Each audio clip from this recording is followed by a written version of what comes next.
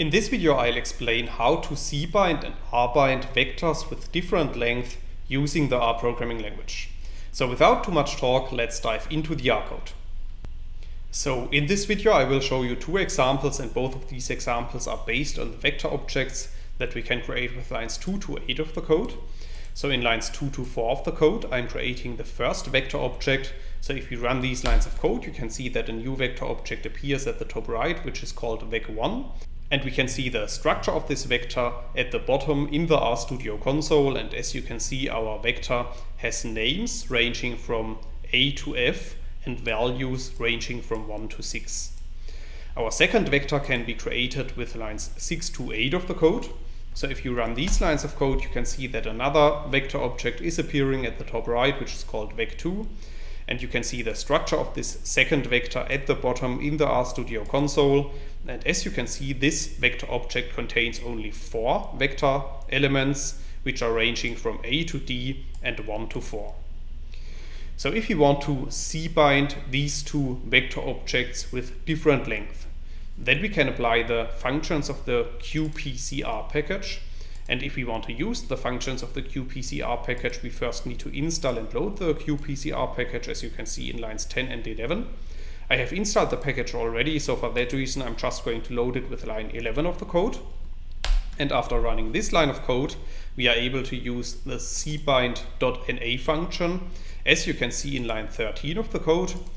And in front of this function we need to specify the name of the qpcR package and 3 double points.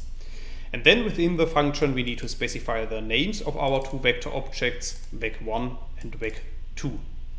And we are storing the output of this entire function in a new data object, which is called data cbind. So if you run line 13 of the code, you can see that a new data object is appearing at the top right, which is called data cbind.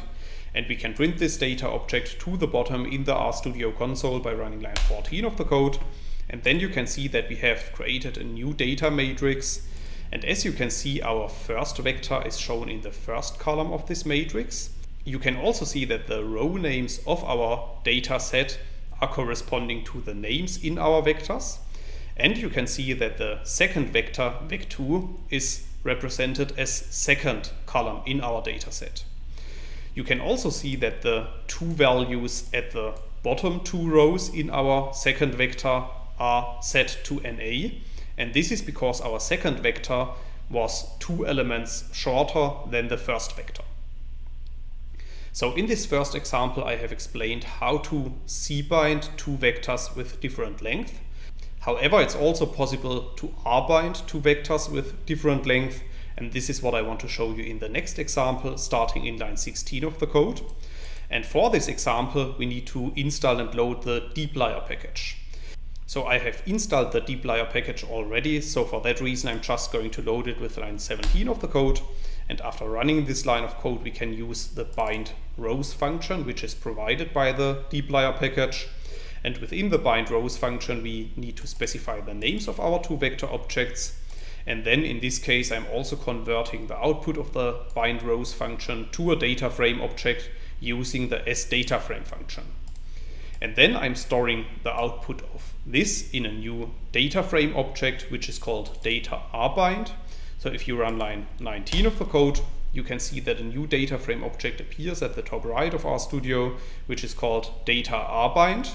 And we can print this data frame to the bottom in the RStudio console by running line 20 of the code. And then you can see that we have created a new data set. And this data set contains 6 columns, whereby each of the names of our vector objects is now used as a column name of our new data frame.